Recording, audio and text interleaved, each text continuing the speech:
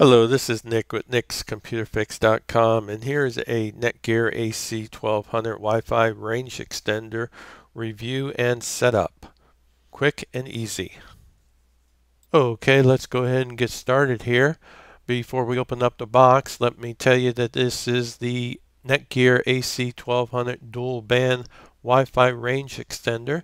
Let me grab my knife here and very quickly open this up. And by the way, this is the model number EX6150, and in the box we have the quick start operator's manual, and we'll put that to the side. And the only other thing is the Wi-Fi extender itself, and let's toss that cardboard over and quickly unwrap the wrapper. And it also has an extra wrapper protector on the face as well. That's really awesome. Keeps it nice and clean and scratch free. Now on the sides we have two antennas for Wi-Fi signal strength, and they are definitely adjustable so that you can get the best possible Wi-Fi connection from your network.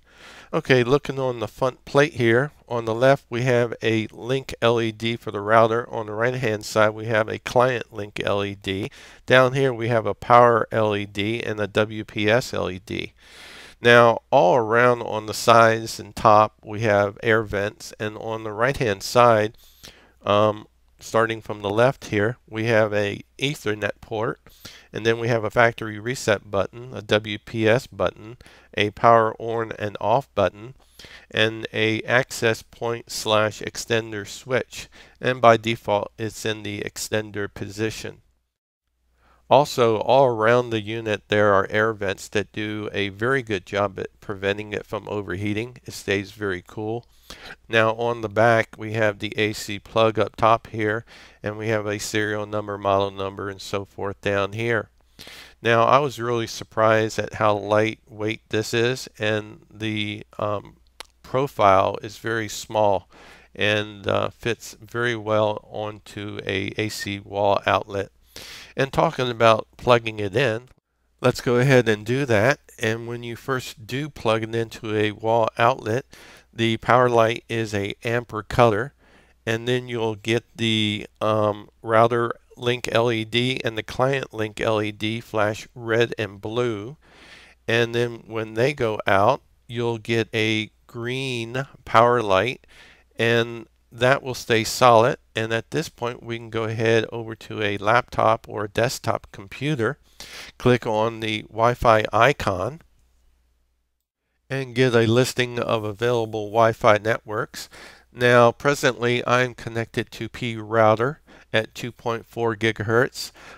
This laptop does not do dual band, so I'm only seeing the Netgear Extender 2.4 gigahertz listing, and I can click on that, and then I can go down here and click on connect. And when I do, in Windows 10, my default browser, which is Microsoft Edge, will open up into the Netgear new extender setup window. And once you get that, go ahead and click right there. And on the setup, Netgear wants you to create an account with them if you don't already have one. Once you've created it, click on Next, and then you get this page. The switch on your extender has been set to Wi-Fi range extender, which it has been. It's just let me know that it is being set up as an extender and not as a access point. Okay, when you're ready, go ahead and click on continue, and it goes out and scans the network and looks for available networks, and it found the one that I want to be connected to with this extender, which is the P router. This is my 2.4 gigahertz, so I'm going to click on that.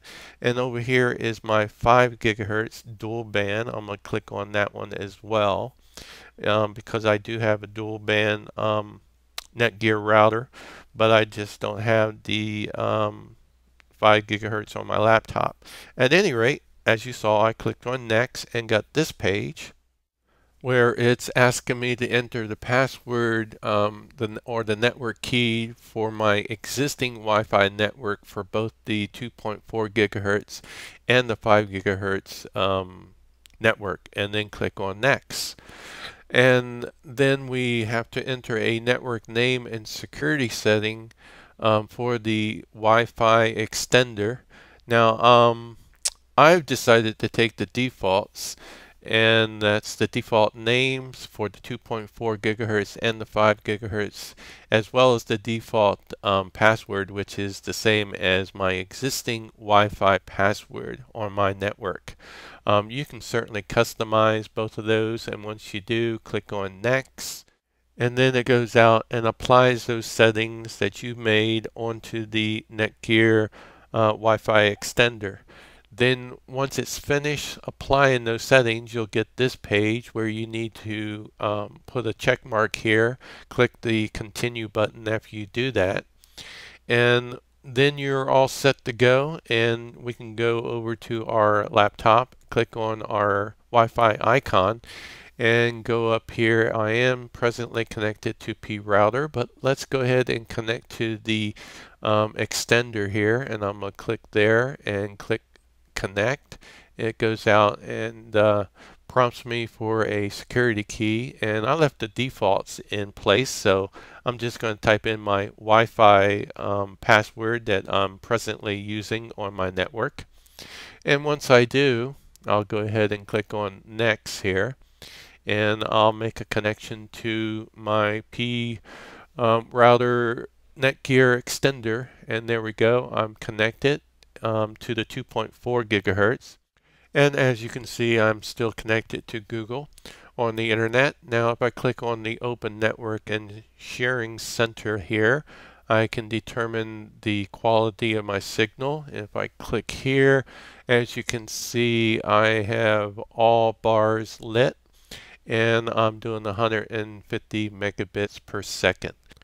Okay, before we end this video, here's one last look at the Netgear Wi-Fi extender. All lights are green after a successful setup and installation.